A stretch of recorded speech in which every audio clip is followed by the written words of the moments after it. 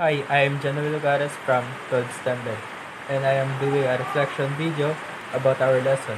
So, first question is what I have learned. I've learned a lot about our planet, especially the planet Earth.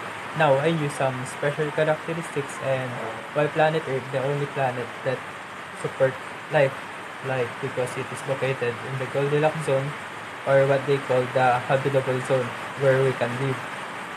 And the other characteristics is planet Earth has only one moon that helps the stabilization of the Earth's rotation and gives the Earth more stable climate.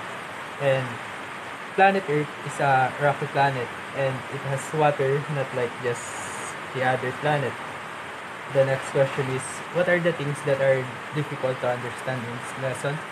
So as of now, for me, nothing hard to understand in this lesson because some of the lesson is just a recall during my junior high days and it is explained well by our teacher.